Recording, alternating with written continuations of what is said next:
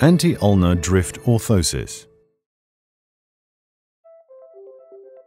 Here, we will demonstrate how to make a functional orthosis for patients with ulnar drift of the MCP joints of the fingers.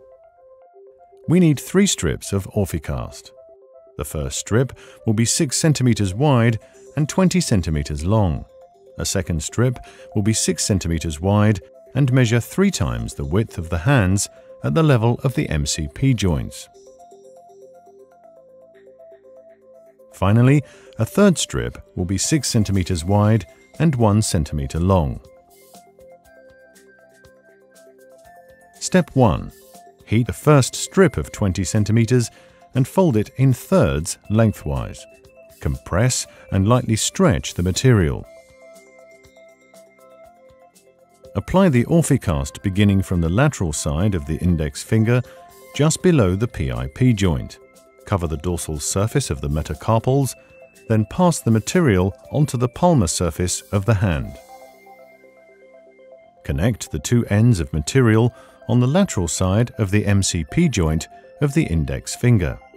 Carefully hold the fingers in the right position.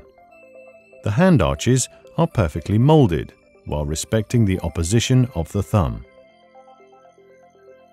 Remove the first piece after hardening. Step 2.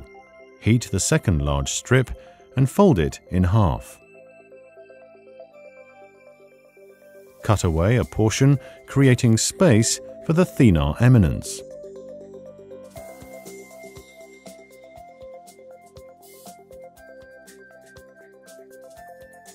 Cut into thirds, creating a narrow strip for each of the 3 fingers. Mold the piece on the palmar side of the hand.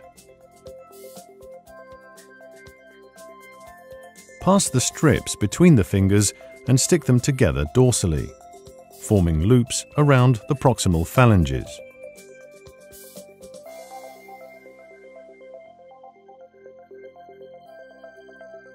Hold the fingers in the right position and mold the arches perfectly. Step 3. Take the last small strip of Orficast and fold it in half. Mold it around the index finger. Before assembly, cut away any excess material and round all corners.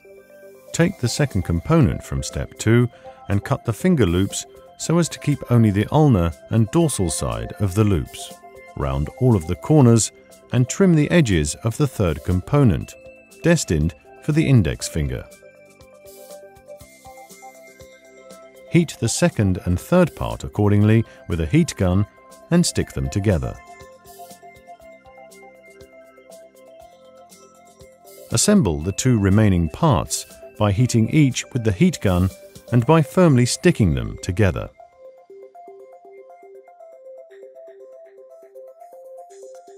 Fit the orthosis to the patient and check the alignment of the fingers.